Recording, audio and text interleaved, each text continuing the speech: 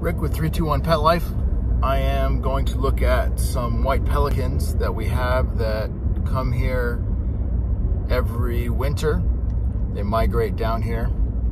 They always pick a little different pond or lake to make their base for the season. So I always like to try to figure out where they are about at Thanksgiving every year or a little bit afterwards. So these pelicans are really cool. I really like watching them. They're much different than the ones that we normally have here, the brown pelicans, especially the way that they eat.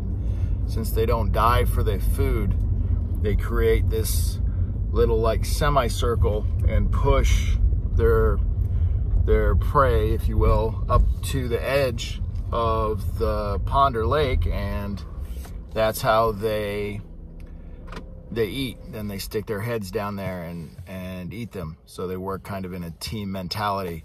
And watching them fly is really great. They're really large birds, 9-foot wingspan. And they're just really cool to have around, really beautiful.